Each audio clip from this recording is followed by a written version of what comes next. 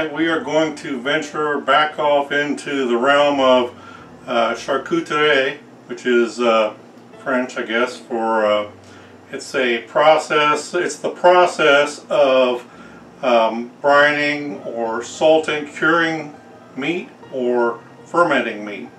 And so I was at the grocery store the other day.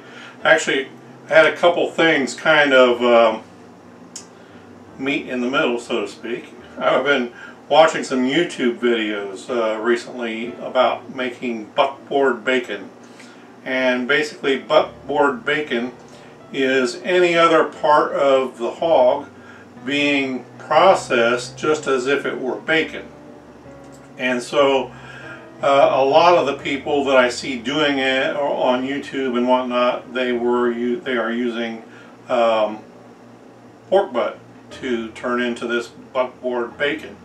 And it has some advantages. For one thing, it's more lean than bacon. But at any rate, so I was at the grocery store the other day and I had no intention of buying meat of any kind. And I happened to glance over into at the meat case, and I see a case full of what appears to be pork butts. And so I had to go investigate. I just had to, because it's just in my nature. And I get over there and they're selling pork butts for 99 cents a pound. So needless to say, it was mandatory that I buy one, even though I didn't really want one. At that price, it was just impossible to pass up. So tonight what we are going to do, we are going to make our brine, and we are going to prepare our pork butt to put into the brine, and we will actually eventually put it into the brine as well. So the first thing we're going to work on is getting this brine put together. Then what I'm going to do is debone it is not a boneless pork loin here, so I'm going to debone it, and I'm going to slice it probably into about 3 different pieces. Reason being is because if the pieces are too big, it's going to take a really long time to cure. And so by slicing it down into thinner pieces, that will allow the cure to penetrate from both sides in a more timely manner. Now, it's my plan to cure this for approximately 1 week. Probably will be 1 week. And so let's get started. We're going to turn around here and we're going to get to work on this brine. Okay, so I got several ingredients here and I want to talk about them individually. Probably the main ingredient, or one of the main ingredients I've got here, is a gallon of distilled water. Now, do you absolutely have to use distilled water? I'm going to say no, you do not. However, you might want to consider your water supply. And the reason being is because many places have different chemicals and different minerals in the water. For instance, I live in the city here, and we have chlorine and chloramines, one or the other, used to to sanitize the water, and there is none of that in distilled water. Also, if you live in somewhere where there's a well, you might have iron in your water or whatever, and you may not want that flavor into your meat. So what I'm going to do, I'm going to use about a ½ gallon of this, and then I'm going to put the rest into the freezer. I don't want to freeze it, I just want to chill it. Because here in a minute we're going to heat up the water that we've got in our pan here in order to dissolve our different things into it. And then we will use the chilled water to cool it back down again. Now, the next thing I have here is 8 ounces of kosher salt. And I don't suppose it has to be kosher salt, but 8 ounces of salt. Again, kosher salt does not have any chemicals like your table salt does, iodine and such. I've got 2 ounces. That was 8 ounces by weight, and I've got a little scale here. I got this thing at Harbor Freight, and so, you know, it's cheap, but it works. It's a digital scale. It may not be weights and measure accurate, but it's accurate enough for this. So I've got 2 ounces, that was 8 ounces of kosher salt by weight. This is 2 ounces of brown sugar by weight. Now, and what we got here, this is our curing salt. It's known as curing salt number 1, prog powder number 1, paint curing salt number 1. It goes by Instacure. It goes by a whole lot of different names. And this is 1.5 tablespoons of this curing salt. And that is our actual, will actually cure our meat for us and give us that nice pink to dark red type of color that we're looking for. It is also used as a preservative, and so it is our sodium nitrites. Now here I'm going to take 1/4 cup of maple syrup. And if you happen to watch my video of me smoking maple syrup, this is smoked maple syrup. I can't tell you how much the smoke has come through now that it has set for a little while. So there's that. We have 1/4 cup. Not quite. Just a touch more. There we go. Now then, one of my ingredients that I've really become enchanted with recently is this no sugar added cranberry juice. And I have no aversion to using red wine or wine in my cooking, but if you do, you might want to explore using this no sugar added cranberry juice as a substitute for your red wine. And I found that this cranberry juice really loves meat as far as an ingredient for flavoring. Kind of like garlic. So that's all in there now. That's all we're going to use. That's a pretty simple recipe, actually. Now we're going to take our pot here over to the stove, and we're just going to heat it up just enough to dissolve all these salts and sugars and get it all into solution. And then we will come back and add our chilled water to it. Okay, so how will I know when all my sugar and salt have dissolved in here? And that's pretty simple, because it will become basically clear. And I'll be able to see the bottom of the pan. Until that happens, then as long as I'm seeing it cloudy, then I know that I've still got undissolved sugar and salt in my pan here. Oh, by the way, if you want to see the video on me smoking maple syrup, look up in the right hand corner and you'll see a card up there, a link. Okay, so something unexpected has happened here. I have to admit that I'm experimenting with the smoked maple syrup and the cranberry juice, and I don't know where this foam has come from, but it sure is there. But it's my belief that we are dissolved, because when I kind of scoot things away and get a clear spot, how far I can see my spoon down in there. And so it's my belief that we have everything dissolved. Now this is not the first, my first attempt at brining anything. I have done two hams. In fact, I have a video you can check out. The Making of a Christmas Ham Part 2 is where I do the brining of a ham. And I also recently did how to make corned beef and pastrami at home and you brine that as well. Or I should say you cure it as well. I think it's time to get our meat ready and everything, and so let's get turned around.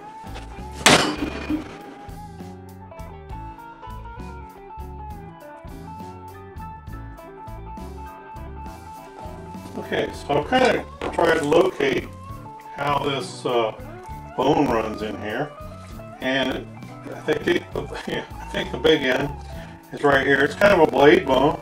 In fact, if you've ever eaten country style ribs, they're actually made out of the pork bone.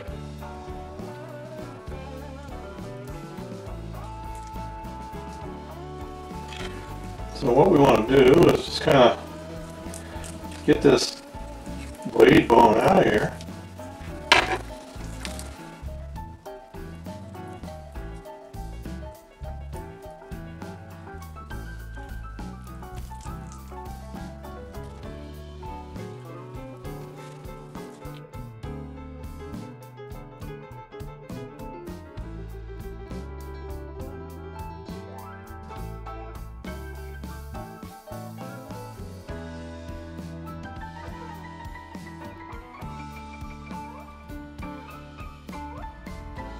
This is a boning knife I'm using, and I'm running it right along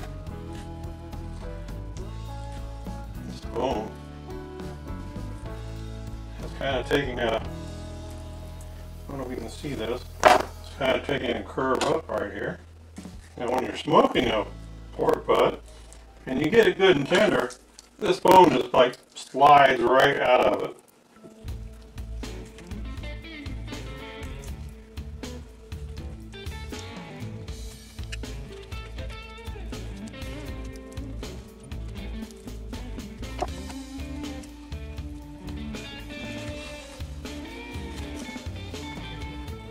There we go. We didn't lose too much meat. Now, you could save this bone right here with the meat on it. Use it for some stock. Save some bones from your ribs or whatever. Boil them all together. Or you can trim it off and make sausage out of that meat. Any of it you can get off of there. But we're done with that. The bone is out. So now then, what do I want to do here? I am going to take, there's a line of fat. I don't know if you can see this, it's right through here. And it kind of goes along with this cut here. So basically, cut it right through like that. There we go. So that'll be one piece of our bacon. And then I think I'm going to come right about through here and cut this in half.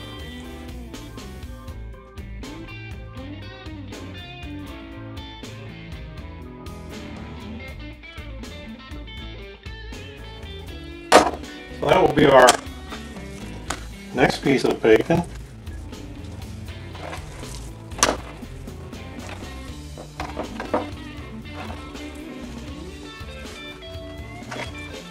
I don't know how to approach this.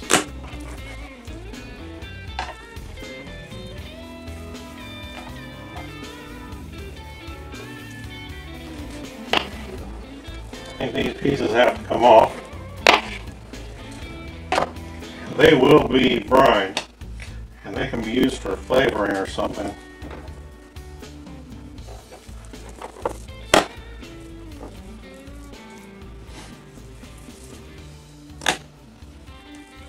It's a little thin right there, but I think we can make do. So basically we're going to have 3 slabs of our bacon here.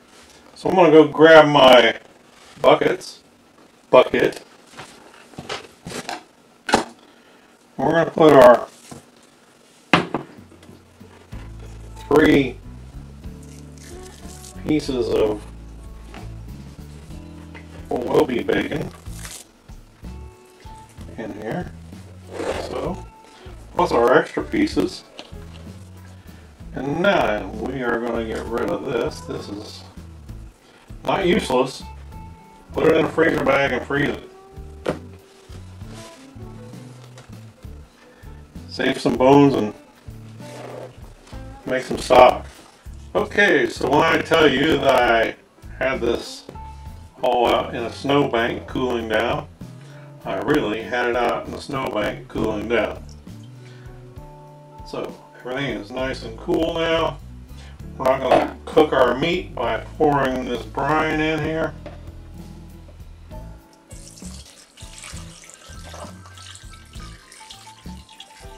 Now, before we go too far, we need to make sure we've got brine all the way down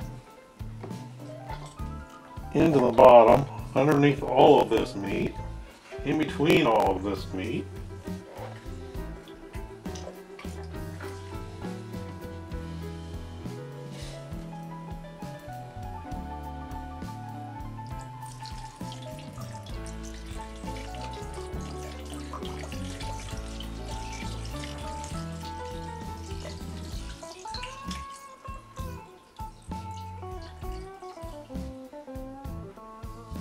Now we're going to top it off with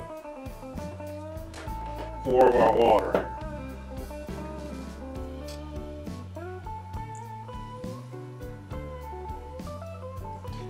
And we want to fill this as far as we can go.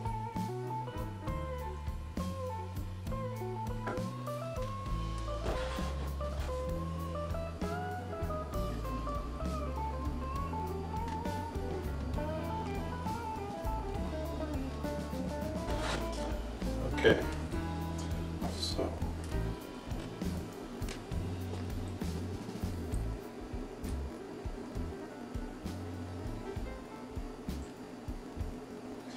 if you think it's going to float, you can weight it down.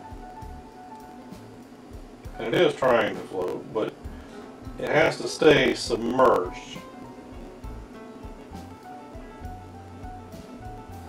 I found when I was doing the brisket for the pastrami and corned beef that once 24 hours was over, it would stay submerged. I guess it kind of became waterlogged or whatever. And I can tell you right now, this cure is plenty cold because my hands are feeling it. My hand, I should say, one hand. Basically what I'm trying to do is to mix the fresh water and the brine together.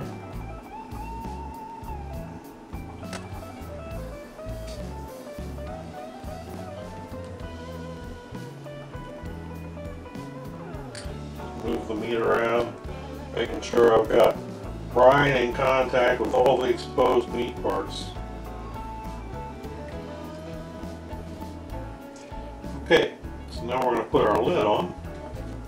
Don't need these gloves anymore.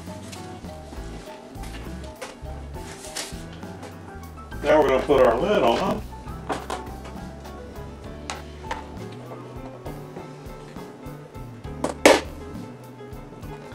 And this is going to find a home in the refrigerator for the next week.